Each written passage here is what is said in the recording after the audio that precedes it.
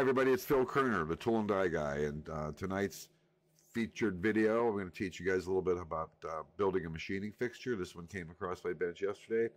Kept me a little bit busy and challenged, and I think you may learn a few things about not only how a machinist thinks, but how a toolmaker thinks, and that means putting things together sometimes. So this is it. It's not very big, doesn't look like there's a lot going on there, but it's basically a 4 3/4 wide by 10.5 inches long, about 1.125 thick. So what they do is they flame cut this out, then they send it to the blancher grinder, and that's how I get it. So the first thing I do is I square it up, pick up the center, and off we go. So let's take a look at the original drawing for this. This was the drawing that I was given, and we've got a little section view. The big thing that's got my attention here are these D-shaped holes. Not that they're that crazy, but you're going to see in a minute why. Now, notice the way this is dimensioned, how we're going from here to here to here to here to here, but we really don't know if that's symmetrical to here to here to here. All right, so we'll cover that in a second, but what we have here is 4 1/2-13 socket head cap screw counter bores and clearance drills. I like what he did there. 4 places, drill and counter bore for a 1/2-13 socket head. Well, I know that's a 17/32 drill for clearance, and a 780 diameter, 780 thousandths diameter by 530 thousandths deep counter bore. We've got 2 1/2-inch dowel pins. It's a 501 through, slip fit, and this is what will mount right to our machines. All our machines have this pattern on them.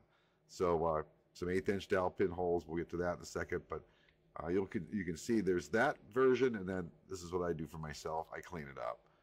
I just like it like this. It's just much more easy. It's just easier for me to see it this way. I pick out the center, and I just measure everything. These are called ordinate dimensions, all right?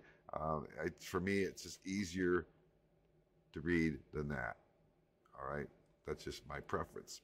So let's go back to the D-shaped holes again. So what do we have here? We have the D-shaped hole, which is going to be the female pocket, all right? And then I've got these inserts that are going to go in there, all right?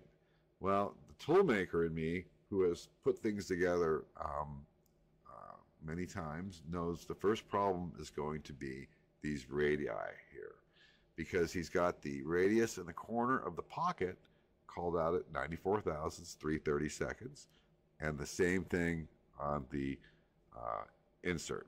Well, as you can see, I left it on there to show you that, but I whacked that right off, okay? When I have to machine this flat on anyways, which brings up another subject, but we're not even going to contend with that. Nobody's going to see this, all right? This head is going to cover the hole anyways, so you could say, well, Phil, why don't you just make this radius a little smaller, all right? For clearance, why even fight with it?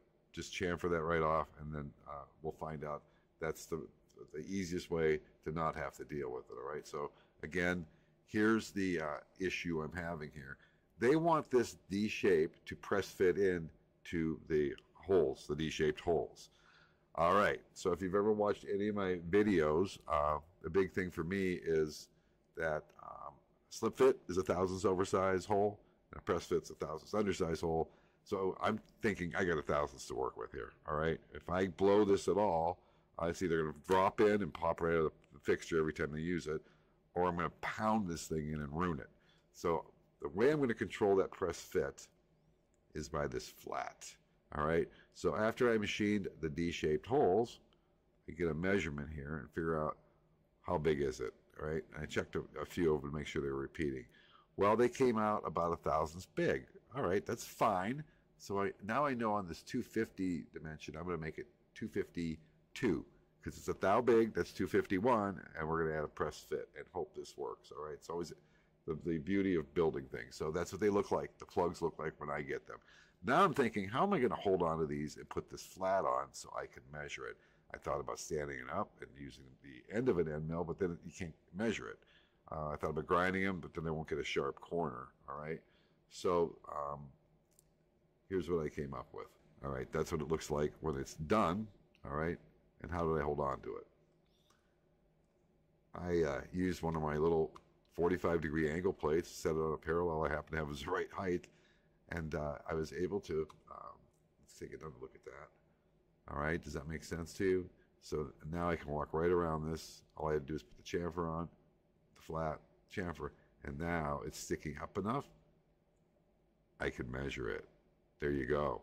So I'm happy with that. But now comes the nerve-wracking part of having to put the parts into the fixture itself. First, I do want to say I indicated every one of these in. There's only 8 of them. I wanted to make sure they were perfect. They were all within the thousands, but I wanted to make sure that each one was same size. And I'm glad I did that. As you can see, we got a pretty good fit, all right? So if we go to the next slide, this is going to be me in action here. Okay. Nice little brass bar there. You can see I'm not lifting it more than a couple inches. I'm just tapping right in. And I'm very pleased with that fit. I did not pound them in, but they're not coming out. All right, so that's victory number 1. But Houston, we have a problem. They're not sitting flat. They're not going all the way down to the fixture. Now, why is that?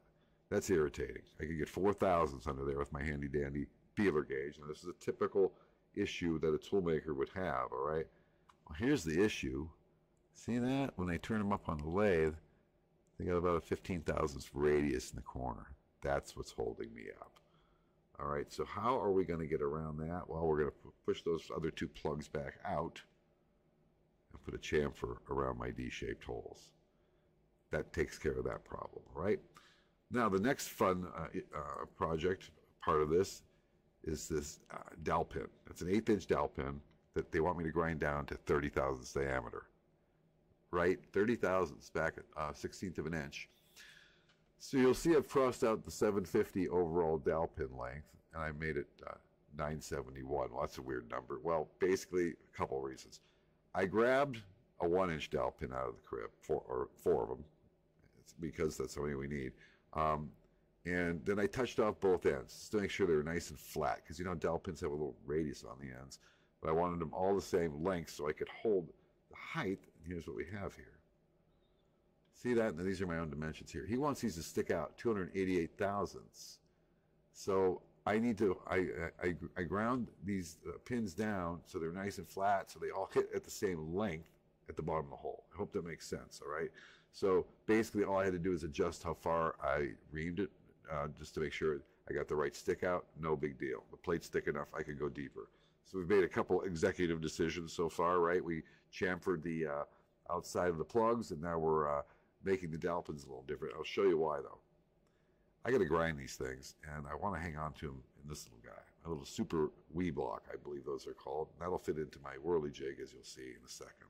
There you go. All right. So I've got to grind these pins down. I'm using an 80 grit wheel, and the reason for that is, you know, when you're using working on small parts, you use a small end mill, right? Well, you can't on a grinding wheel. They're all the same diameter, right? So you get around things like working on small integrate grinds like this by upgrading the grit number. So instead of using a 46 grit or a 60, I went to an 80. All right, 100 I thought was going to be a little too fine. That would probably burn the part. So the 80 was the right choice. All right, so that's what that setup looks like. And there's another view of it. Now it's done. Now you can see I also wanted that longer pin. I had something to hang on to, and I put a little magnet back here for a stop, so I didn't have to pick up each one. Super happy with that, the way that came out. And this is what they look like, sitting on a little magnet here. And they all came out within 1/1000th in length. Very happy camper. Now, how are we going to pound these things in without bending the 30 thousandths diameter? Well, I made up a little punch.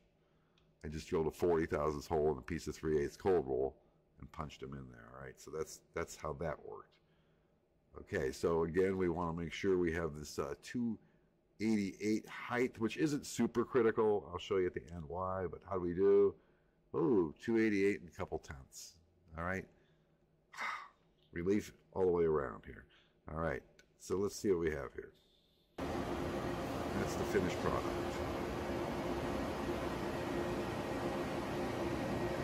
I'm weeping right now. There should be violin music playing. It's so beautiful. It should be in the Louvre. All right, only kidding, maybe. And that's a nice picture. I took, this is the part that's going to go on this, over these inserts. You see that little hole there? That's what's going to index onto that pin. So we'll see how long it lasts. Now I will say, I know this, I've been recording videos long enough that while there was a lot of great information here, A, you might do something differently. B, sometimes these videos give you a lot of information and also generate a lot of questions. So fire away, be polite. I'll do my best to answer them. I hope you found that informative, and we'll see you on the next one.